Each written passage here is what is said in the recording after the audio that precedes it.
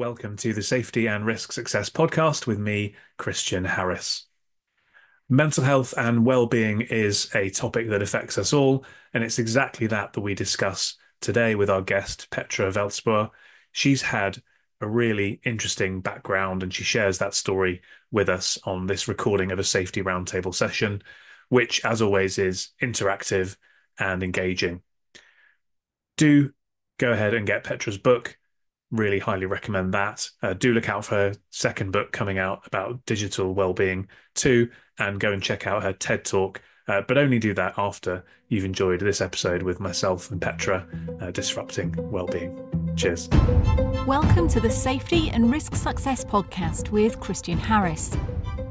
We believe that proactive safety and risk management powers business performance.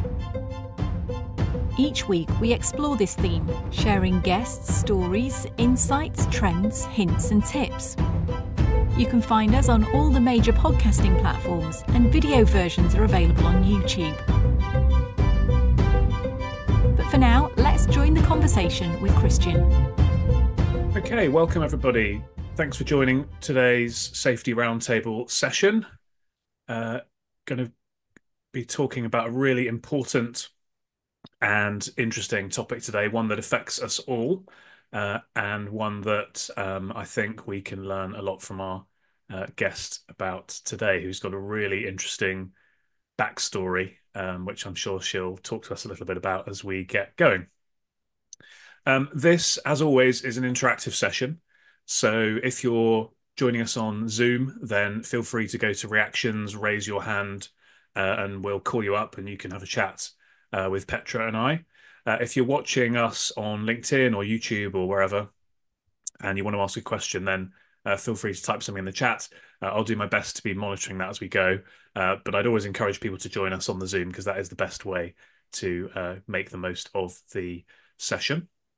If you haven't come to a safety roundtable before, just quickly, it's very much designed to be an interactive experience. So we cover a different topic each 2 weeks. It could be me, like today, with a guest, or me talking about something, and then opening up to a discussion. So do get involved and do share the word and get other colleagues and safety risk related friends involved as well. So with that, I would like to introduce our guest, Petra. Petra, you have got a really interesting story and journey. Could you just give us a quick overview of that and kind of why that led you down this path around mental health and well-being? Absolutely. Thanks for having me. I appreciate all the people who are joining for this really important topic. So I'm a mental health consultant, psychotherapist, and a coach, and I work with organizations to help them create mentally healthy organizations. So to think, what does good look like and how do we get there? But like many of us in the mental health space, it's deeply personal. So I was born and raised in a religious cult, one of the worst ones out there, apparently. I think it's like number 29 of the top 100. I don't know, according to some sort of list. But what's interesting is throughout my journey, seeing similarities between how I grew up, which arguably was quite toxic, and workplaces today. You know, the hierarchy of leadership and the way we don't question things and just sort of go along with them. And so my story is very much, I was born into this reality, so thought this was the normal way of living. And it was in my sort of late teens and early 20s that I then spiraled into, oh my goodness, I've been lied to, like nothing's true. And I didn't go to school as a kid. We traveled all over the world. In case you're wondering where my somewhat Canadian accent is from, I'm not Canadian, I'm Dutch, but I grew up in India, Brazil, Russia, all over the place. And I guess I had to hit my own rock bottom moments with addiction and depression and poor mental health in order to then, I guess, teach myself first, like, how do I build my own resilience, my mindset? And then I realized that we could have a ripple effect and create change with those around us, and workplaces kind of became a thing I'm quite passionate about. That's the short version. That's the short version. Yeah. You've got a book, haven't you? Do you go into the more detail in your book into that I that really journey? do. So yeah, so you can see it Yeah. there. So Begin With You is my first book, and I do go into some story, and of course I'm open to questions if people have them.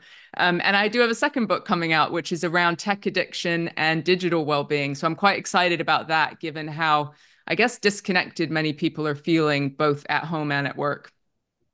Yeah, that's interesting, and that is a topic that resonates with me because I've got two young kids, and I'm sort of trying to guard against that. So maybe let's touch on that a bit later on. Um, so from the perspective of obviously what you went through, you mentioned the two words resilience and mindset. How important are those to, I guess, you know, getting on top of this subject and overcoming it from a sort of personal perspective? I mean, hugely. I talk a lot about how we need to take What I learned is we can, in fact, take responsibility for our mental health. So often the narrative is, it's a chemical imbalance and it's just sort of on this side of things if you're depressed or anxious. But very often, not always, but very often, it's about lifestyle and it's about what's going on around us that's Mm, affecting us, right? Maybe not living the fullest version of our life. And we're depressed because it's easier in a way to feel that way than to do something different about it. And so for me, I certainly was stuck in what I would call a victim mindset.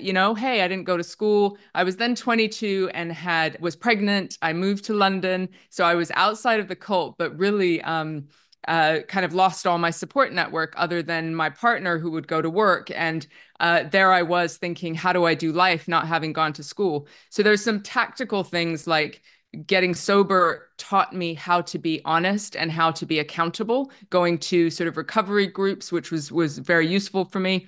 And then I learned slowly that the way we think, we don't have to believe all of our thoughts. What a revelation, right? And we can actually train our brain to think differently, right?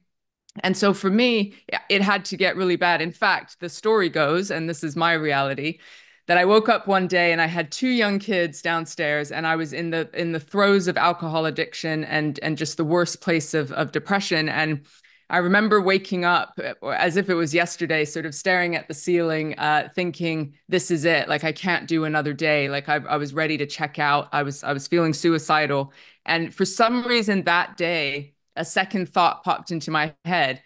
And that second thought, and this is not advice, it's just my story. The second thought was, what if I postponed taking my life by 1 year? And I don't know why that the kind of timeline came into play or what happened, but for some reason, it freed me up to experiment with all the things that people said could support your mindset and your mental health. And these days, I know it's almost like information overload, even with well-being practices, right? You do 25 things before 7 a.m. or 5 a.m. for some of us, right? In order to hustle well-being. And Yeah. I think it's really overwhelming us. So for me, I ended up, without realizing what I was doing one small thing every day, the tiniest thing, and then just kind of going, does this work? Does this not work? Is it helping? Is it not helping? And so for Mm, me, this is never overnight success, is it? It's 20 years of trying to think differently, getting backup and support. And that's what then the outcome is resilience. You don't just practice resilience, you get resilience through doing the other bits of work. mm. Loads and loads to unpack there. Given the audience is primarily going to be safety risk management professionals who are overseeing that, and a lot of them, I guess, would incorporate well-being within their organizations. I'm really interested to go down that rabbit hole a bit of what you said about kind of the environmental factors here. So it's not, it's kind of what are the things that are affecting you? Because I suppose that's what the audience are going to be able to try and influence and control. They can't force people to think in a certain way and so on, but they can sort of start to control this environment around us. I mean, environment is key, and I think safety professionals understand almost more than other people what prevention means because you've Mm, been sort of working in that with that mindset for a longer time than people in the mental health space have been. So this idea of what is a mentally healthy culture, or take away mentally and just say what is a healthy culture, right? And so our environment has an impact as far as safety, what you're thinking, but mm, also to be mentally healthily safe, it's the psychosocial risks, right? So it's like, how are we thinking about our managers, the type of language that we use? If people feel isolated, how do we sort of proactively connect and create a sense of belonging? So there's many things to think about with prevention, and then just team. So again, we're more isolated than ever, and I know people are working in a variety of contexts, but there's so much change these days, and there's so many people struggling with a variety of things, that if we come at it from that prevention perspective, that is our environment. It's our emotional environment and our physical environment. Yeah. And I see Tamara's got her hand up. I'm just going to ask a question and then I'll bring Tamara in. So, how good, I don't know if good is the right word, but how well, even if that may not be the best word either, but sort of how well is the average organization doing then on this, based on your experience? Are we, you know, on average a 4 out of 10 or a 6 out of 10, or whereabouts are we? So I think it's tricky to put a number on it, because the bigger the organization, I would hesitate to put one number on the entire Yeah. organization often, right? It's often departmental, it's often team focused. You can have a really psychologically safe team because that leader or manager is that buffer between any toxicity and really invests in their people and creates safe spaces. And you can have a more of a toxic workforce on the whole, right? So it's more Mm. about, you might grade on pockets within the business. And so for the people here, I'd really think, what is my sphere of influence, right? Am I kind of senior leadership, sort of leading from the top? Or am I in a department where I have a little bit of influence, but not loads, right? So how do we create change from within and start there and then create our ripple effect outwards? Okay. We'll talk a bit more about some strategies and principles that we can take away in a minute. But Tamara, did you want to unmute and ask a question?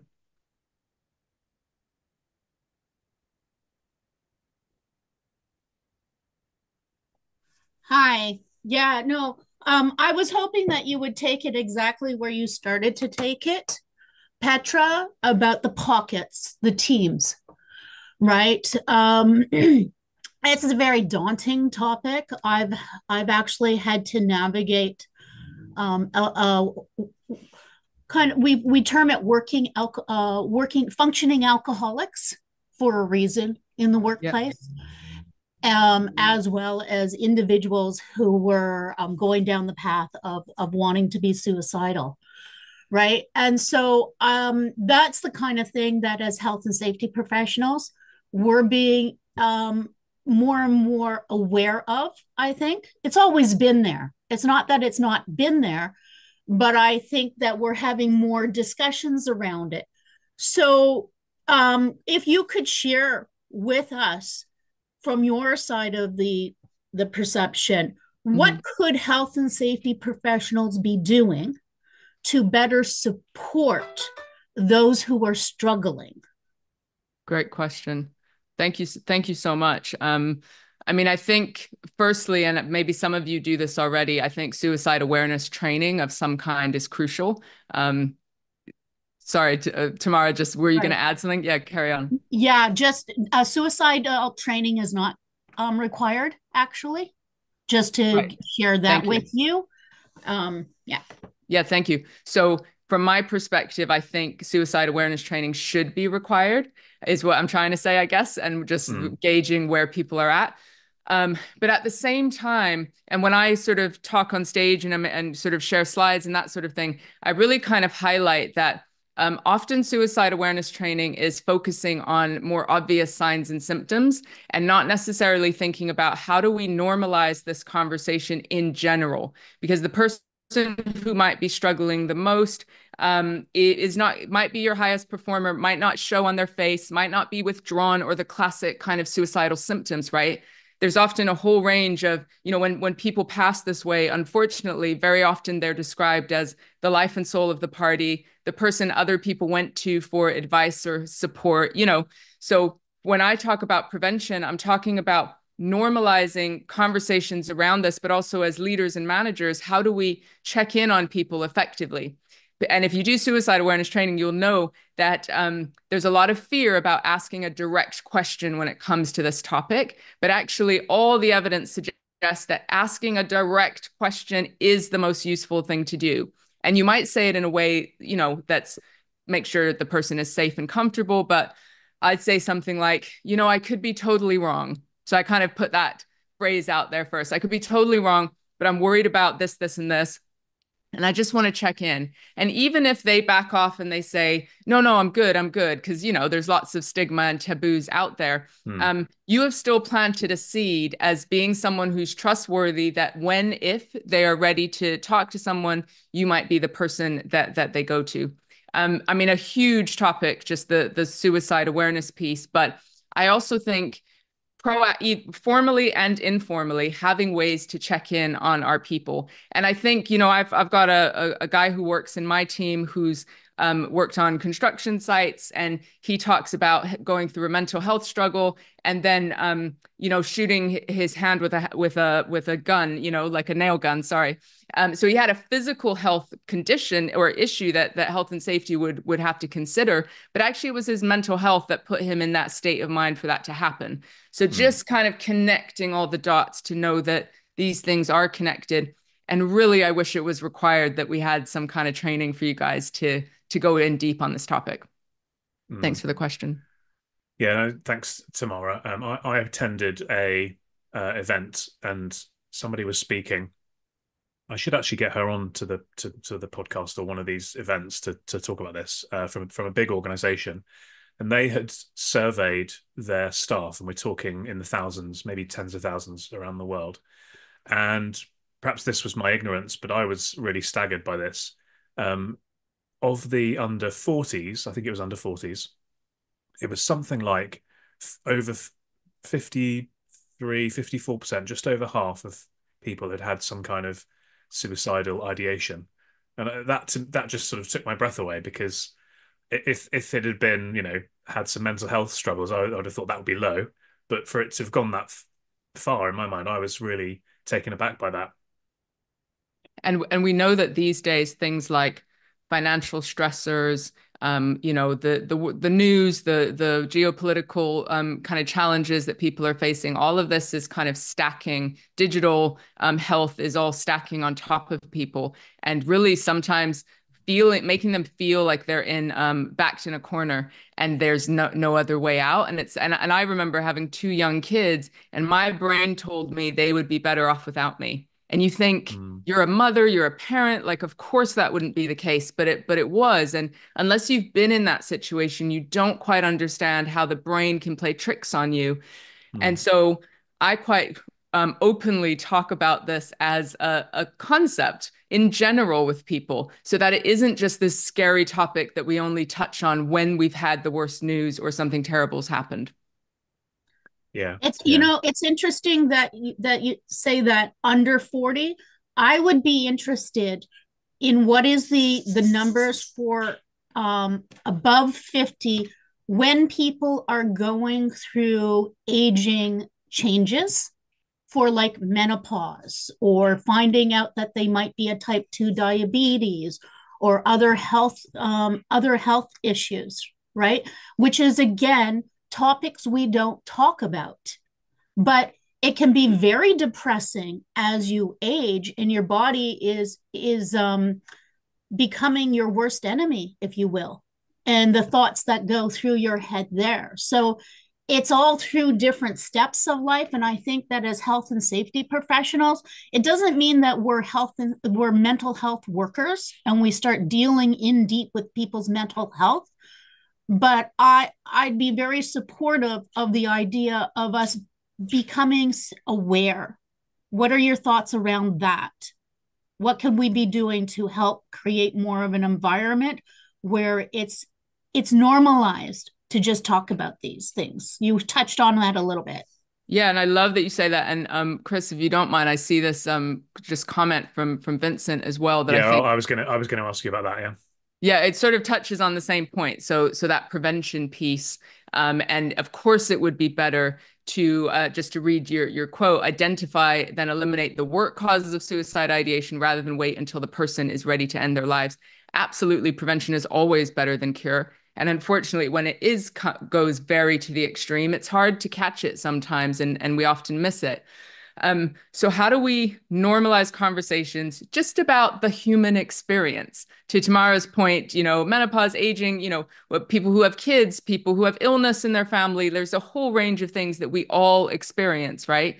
And I would say that there can be work causes of suicide ideation, such as people being very isolated, not having much autonomy, a toxic boss, sort of bullying, or we can think of those more sort of day-to-day things that might happen in the workplace, unfortunately.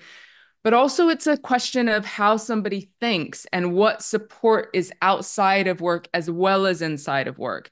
So I'm always hesitant to say it's one side or the other, because many managers are like, they need to sort out their personal stuff. And then on that side, it's like, hey, there's work context as well that we need support with.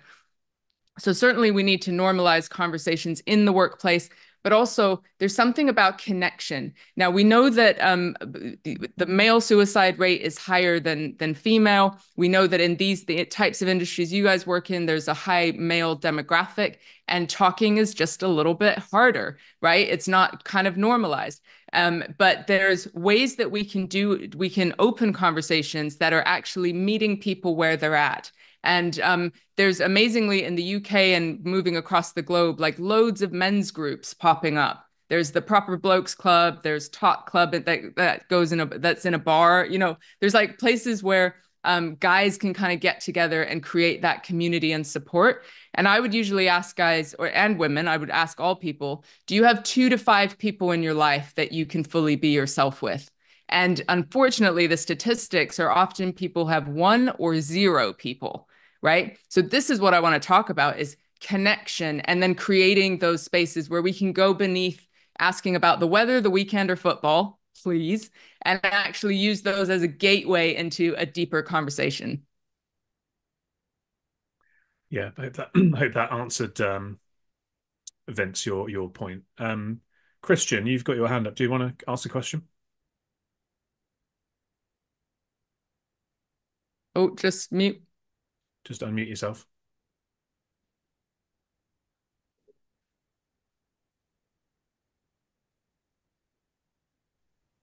Go on. Can you hear me now? Yeah. I just want to dwell on a little bit of what she said about. Sorry, I didn't really get her name. Petra, that's Hello, okay. Petra. Petra, you okay? Good, thank you.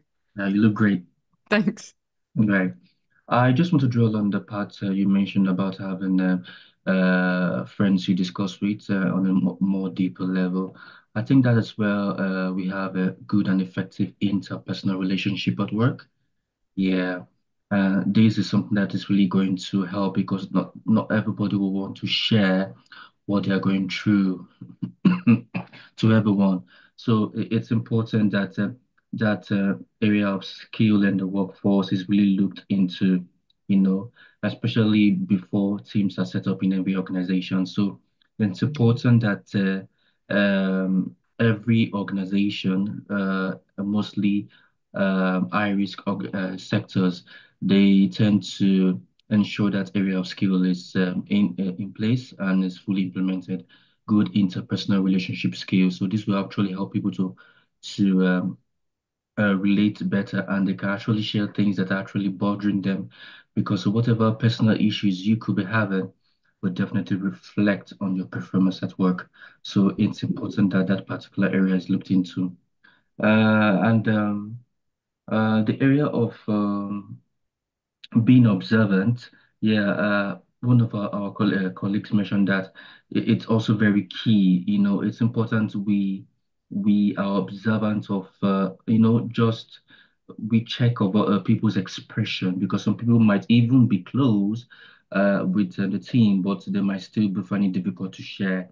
So maybe what we do is to be observant, look at the expression, look at the performance, and know what is happening.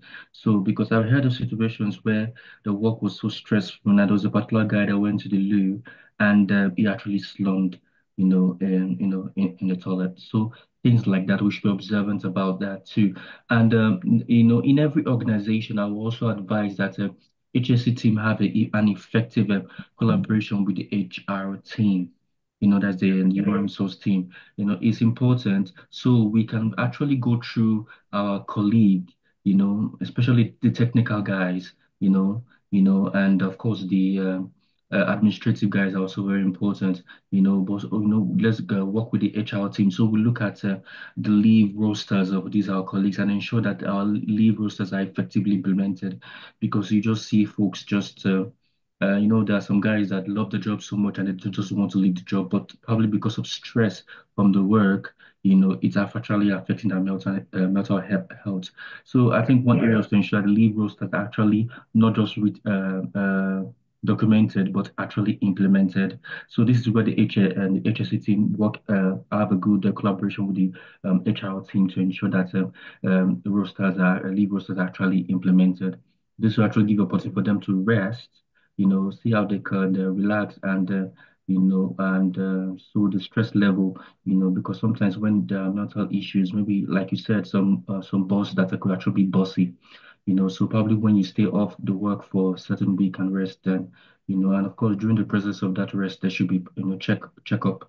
We can, like, our colleagues said, we're not like a mental health organization, but it's important we check on ourselves, and that's where the effective, good interpersonal communication skills, like is actually being implemented in, and I think these Christian, that's great. We'll let Petra answer that because there's quite a lot there. I had to take notes because there's lots Yeah. to respond to, but really good to see you trying different things and understanding the fundamentals of interpersonal skills. So a couple of things.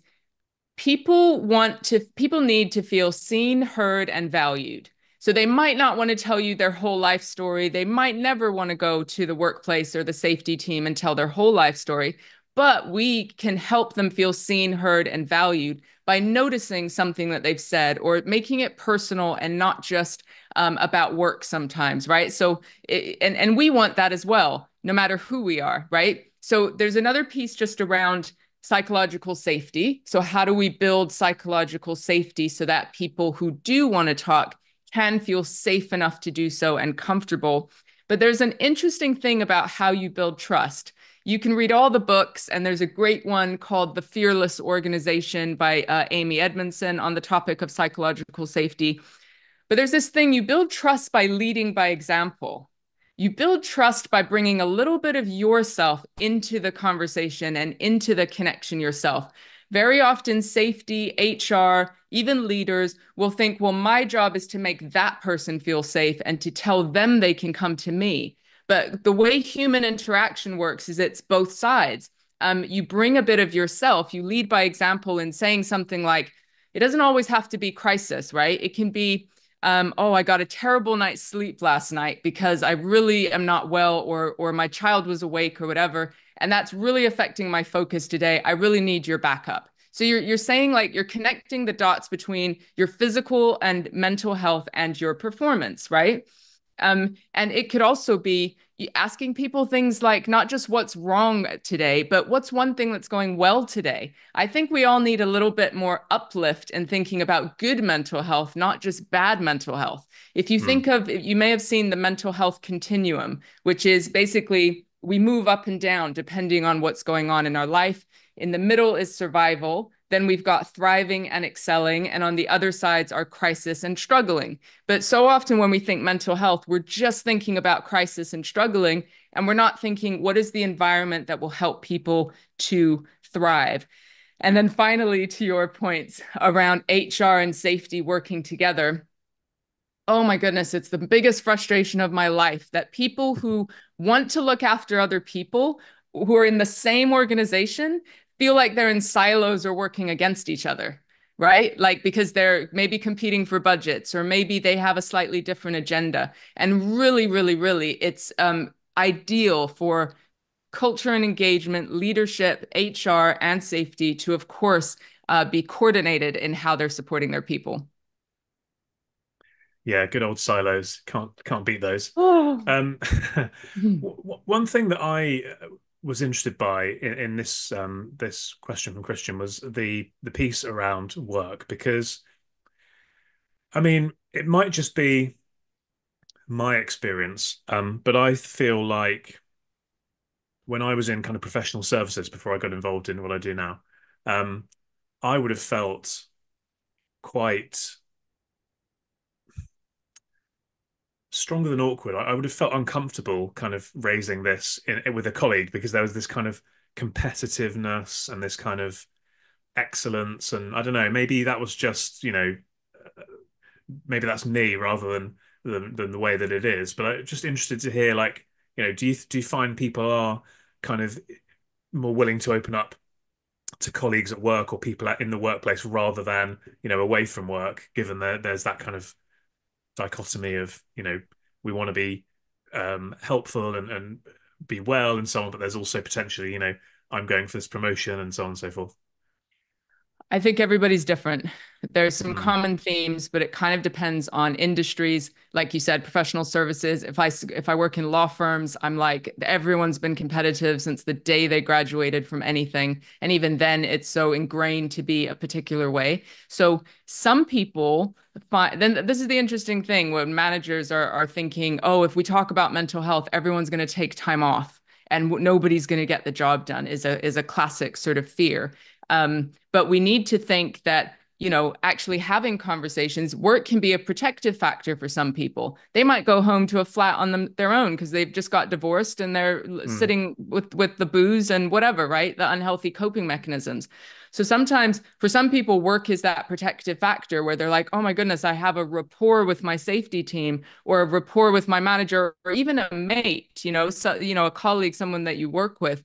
That might be the only place I feel seen, heard, and valued. And for other people, that boundary is pretty strict. I want to show up at work. I'm competing there, and I'm going to talk to my wife or my partner or a friend outside of work or a therapist or a coach, whatever it might be. So we need to get away from, 3-step formulas that are supposed to apply to everyone, right? And actually create space for individuality and just getting to know our people. It's actually really simple, but not easy, right? To spend that 1 minute where you're not in a meeting, where you're not rushing around to just say, hey, what's really going on for you? This is a real question I ask my team. What's one challenge you're facing at the moment, either personally or professionally? We actually ask each other, how's your mental health today? Because that's how extreme we are, right? Yeah. So there are other ways, but I guess you've got to move from where you are and one step kind of further and take people along with you. Yeah. Yeah. Tamara? I get what you're saying, Christian, because when I was working in the store at Metro, we had over 200 staff.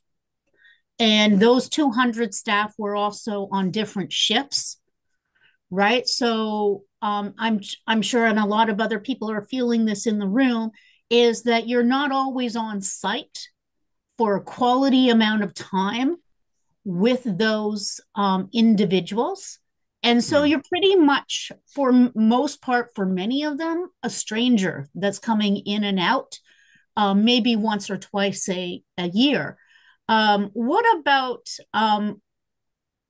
how could we maybe be working with the supervisor and management team, because there's more of them inside the workplace, in order to create that culture of care? What's your suggestions for maybe that route? Beautiful. Yeah, there was a comment as well, actually, making a similar point where, if you're dealing with 250 people on site, how can you deal with this at scale rather than on that one-to-one basis? Sure. And of course, in the business that I run, there's 3 key elements to what we do. The first one is strategy. So how do we have a strategic approach connected to business objectives? And that very much needs to take the culture where it's at and see who are the key individuals that are influencers in the business. And it might not be your manager. It might be the guy that people just go and talk to, right? He might be the guy that could just use a little bit of training and because people are gravitating to that person anyway. So strategically, you kind of want to think, okay, who are the key people? And then what is the training that is needed?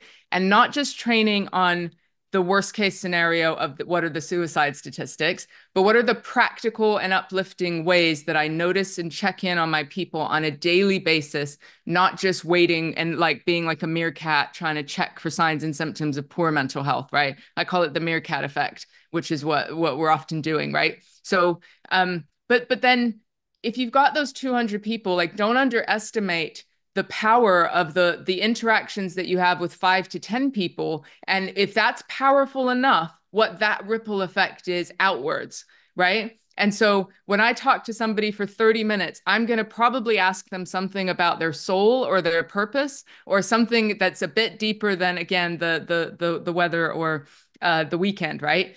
And that makes an impression. People are like, oh, this person is brave enough to ask me what's going good in my life, or what am I grateful for, or how can they help, things like that. So it's like active listening, and the ability to ask empowering questions, but also to lead by example. And so it's how we live our life that is contagious and affects other people.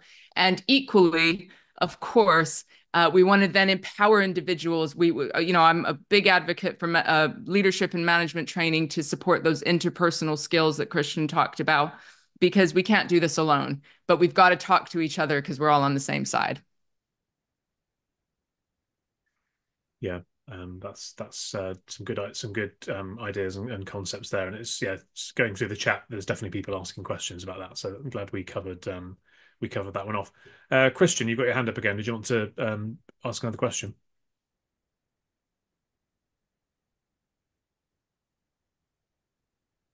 Okay. All right. I was wondering, I'm sure, what about a situation where you have the 200 teams and you have within that 200 teams, you have a sub teams, and within those sub teams, you have safety champions. So within those safety champions, those sub teams can communicate with themselves, and this can actually get to you as probably the head or the manager of safety, and the issue could be addressed. So what do you think? I think that would probably fall under the area of the strategy, having safety champions within those the 200 teams that probably within the 200 teams you have sub teams. Yeah. What do you Thanks. think So about that? yeah, that makes a lot of sense. I mean, everyone's going to have slightly different structures, but I think we'll relate to, there's all these different pockets, these different teams, and safety champions are great. Get them some well-being champion training as well. Just add to their skill set if they're already passionate about what they do. Perhaps that might be a different group of people. I know some people have mental health first aiders. I quite like the champion or ambassador approach because it's more about that uplifting. And I see this note from Matthew just around mental health needing a rebrand. So it's like to rebrand that it's not just the mental illness suicide bit, but it's actually how do we all look out for each other and invest in our own well-being in order to consistently perform. So certainly whatever's in your group, your organization, if there's pieces like that, safety champions, just add to their skill set or see if there's a particular skill set you need on the ground with the people. Yeah, yeah. We've spoken a bit about kind of things when they've got to the more serious end, shall we say. But I know that, and you touched on this earlier about how your mental wellness can affect the likelihood of an accident or an incident happening, for example. Yeah.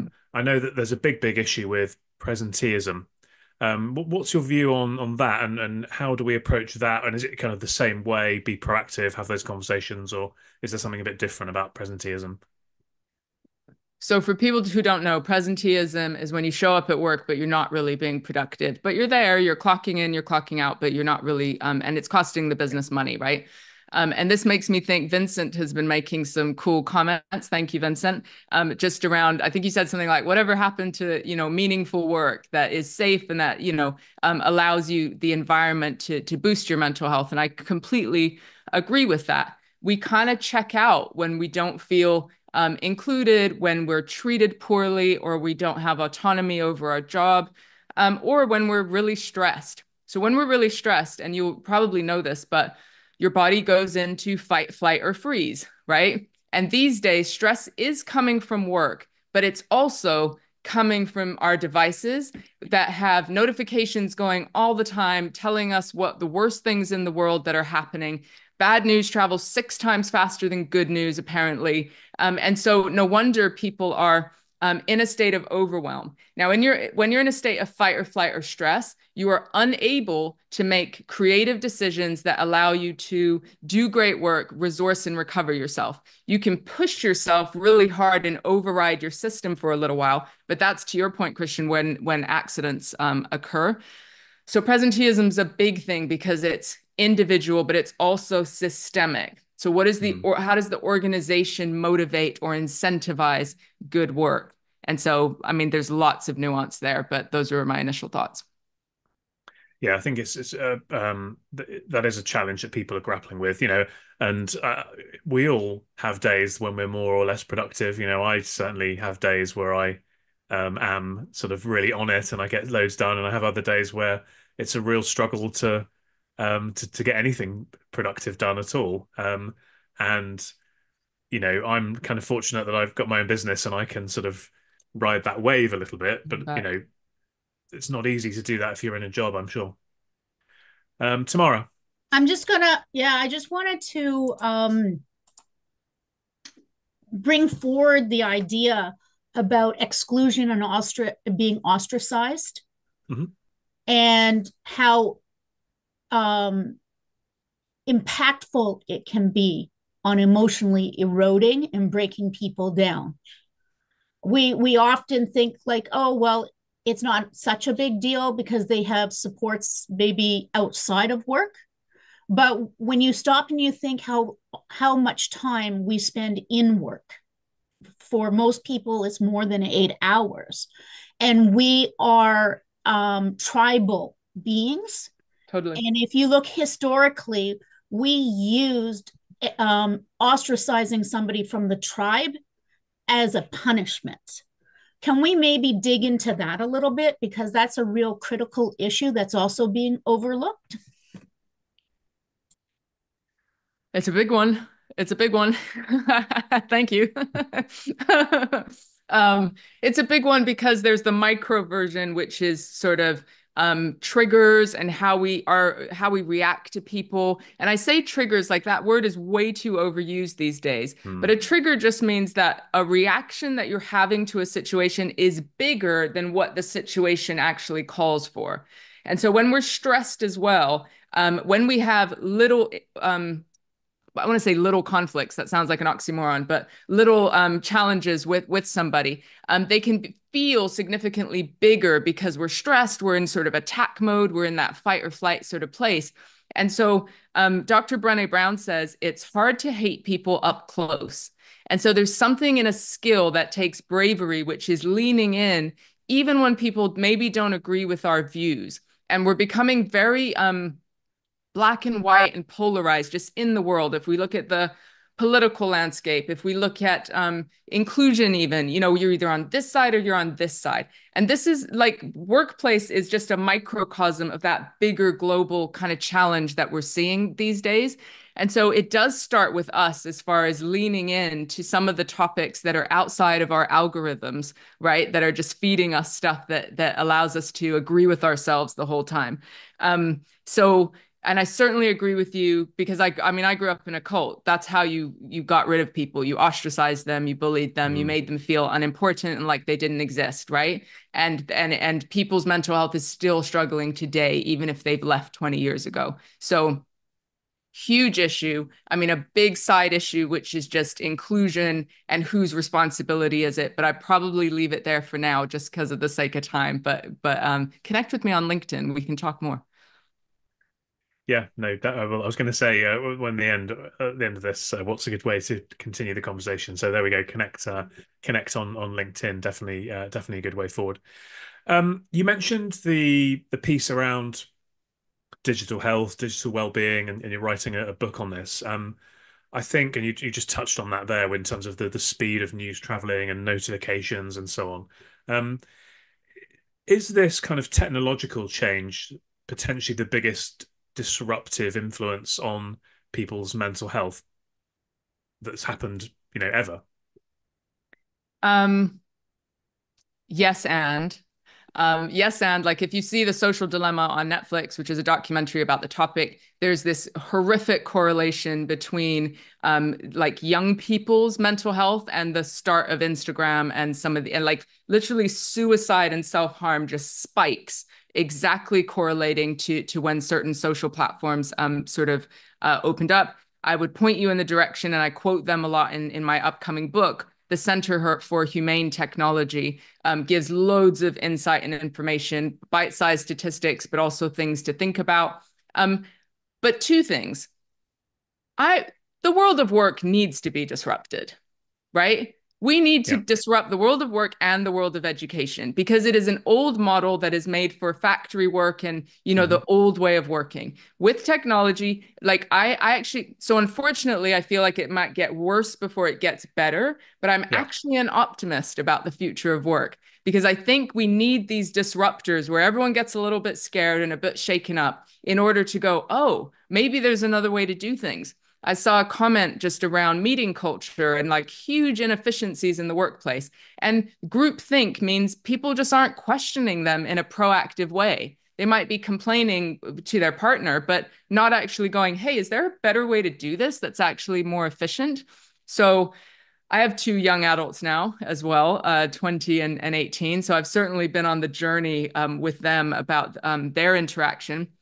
But when I talk to people, grown-ups who are my age and older, we're also saying, oh my God, I'm so frazzled. It's whether it's your emails or whether it's your phone, whatever it is eroding our ability and our skills for connection. Lack of connection is the thing that's messing with our mental health. So technology can be used for good, but it's lack of real, true connection that is really messing with our mental health. Those are the summary points from my upcoming Mm, book. mm. But I could Yeah. obviously rant on this topic a lot. Well, perhaps when the book's out, we'll get you on and That would be great. just do an interview and talk specifically about that.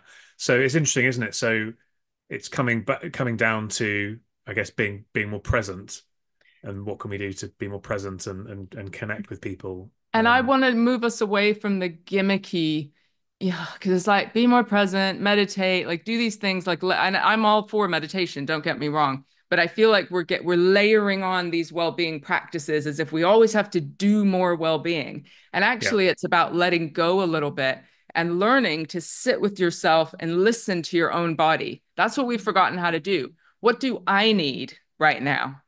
You know, and if doing one small thing that you need is going to be more powerful than doing 22 things that an influencer told you to do and feeling frazzled at the end of it, right? And for me, the two key non-negotiables for my well-being are honesty and accountability.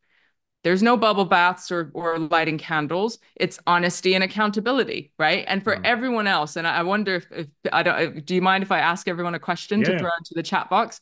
I'd love because I see Noala said something around breath work. I'd love to know what is your non-negotiable when it comes to your well-being. If you just throw it in the chat, because I know there's loads of you. Because it's good to see, well, what are other people doing? What's useful for them? Um, Beautiful. Movement is the single best way that's evidence-based to prevent burnout, by the way. And we haven't really yeah. gotten into that topic, but I love Mm. that I'm seeing some people there just talking about movement. Yeah, I would say that's probably mine because I find well, ironically we live quite close to one another, which we didn't know until we started talking about this. But people will often see me walking around the streets of Southeast London on the phone or whatever, just because I find if I'm just sort of chained to my desk, that has a negative effect on me, and I feel energized by getting out and moving, and even if it's just just walking, but just moving gets the brain flowing and Pumping. the blood pumping and yeah. Beautiful. I know that because if I was on stage talking, I would be moving around and my body would be kind of shaking out the stress of, the adrenaline of putting myself out there while I was talking. But because I'm sitting and this is the world we live in now, I know like I've blocked out time after this because I've got to go outside and just shake it out because it kind of stacks in your body. So you have to Mm, know yourself and know how to kind of burn the stress out. yeah. And it looks like lots of people are saying something similar in the chat here about walking, and sleep is a good one as well. Oh, sleep essential. And then Carol, a period of quiet and quiet space. You know, we've got extroverts, we've got introverts, we've got people who have different needs for types of connection or types of movement, and that's cool. But what I'd then challenge you with is you all said these beautiful things. How many of your immediate team or families know that these are the things that you need? Do we, because that's normalizing conversations about mental health. Hey, I need a good night's sleep in order to perform at my best. I'm going to go to bed early just to stack up and do well. Or I've got to go for the walk or do the thing, right?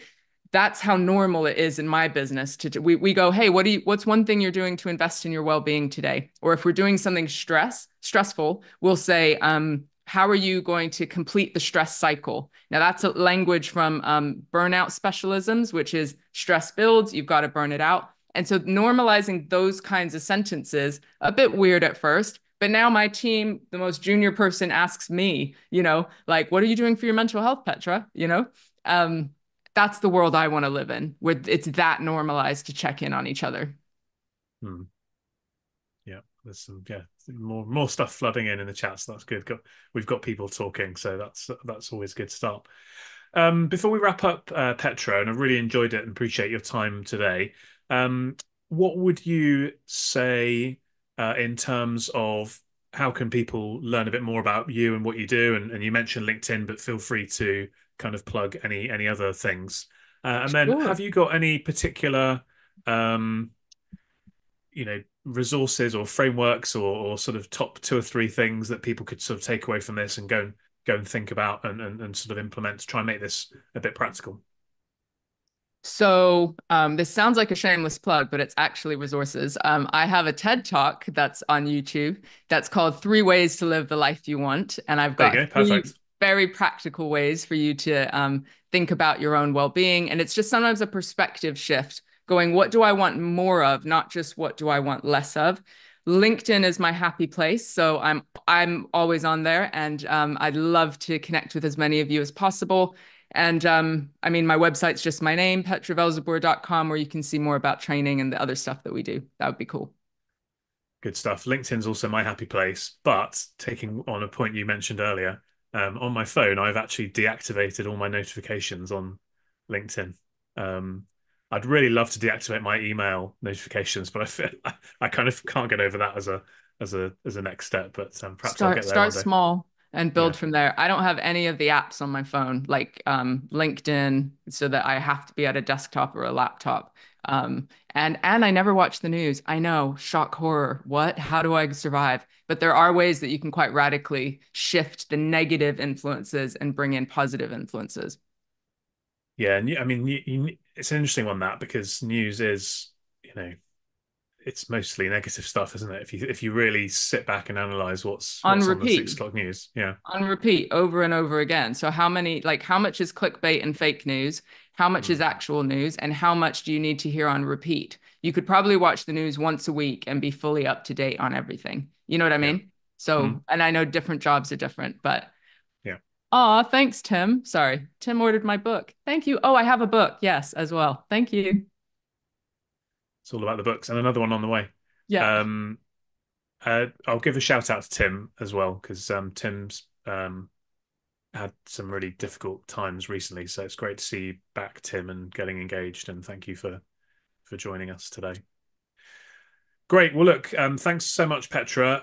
Really enjoyed it. I'm sure people will have got a lot from it. Thank you to everybody else for joining in and being really engaged with us as well. Love to see you in a couple of weeks for the next Safety Roundtable. We're switching gears. We're going from well-being into insurance, where I've got Robert Beasley from AXA XL, and we're going to be speaking about how do insurance companies perceive safety, and there'll be some really good things to learn there, and from the perspective of how can you be in the right position to work as your partner with your insurer to get the best deals, to protect against claims and all of that kind of stuff. But perhaps a little bit more stringent topic than what we've had today. So thanks everybody, and we'll look forward to seeing you again on another episode of the Safety Roundtable soon. Cheers. Thank you. Thanks for joining us on the Safety and Risk Success podcast. If you've enjoyed this episode, please hit follow and do share on social media. Does anyone you know spring to mind as a great guest, even yourself? If so, please contact us on podcast@slipsafety.co.uk. See you next week for another episode.